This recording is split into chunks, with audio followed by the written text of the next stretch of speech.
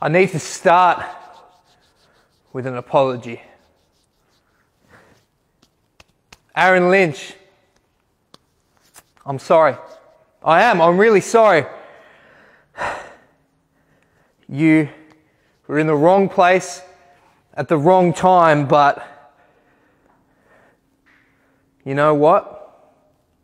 As much as I owe you this apology, you owe me thanks, Aaron, because I'm about to teach you something.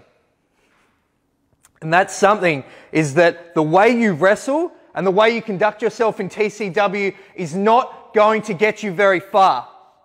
See, for the last 6 or 7 years, I've worked tirelessly to be the hero the TCW deserved. And look where it got me. I became TCW champion for a cup of coffee, and then it was over. You see, Aaron, when I look at you, it may be cliche to say, but I see myself. I see somebody that goes out there and entertains the crowd every single time they step in the ring. And that's what I do. That's what I did.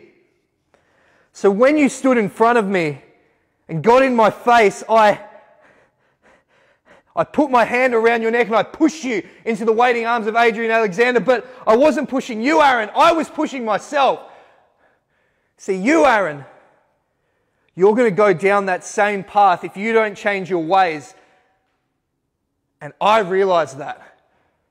So at Joker's Wild, it's time for JJ Storm to change his ways. And when I step into that match against you, Adrian Alexander and Elliot Greyson, for the first time, I'm not stepping in there to entertain. I'm not stepping in there to be the hero that everyone who is watching deserves. I'm stepping in the ring for me.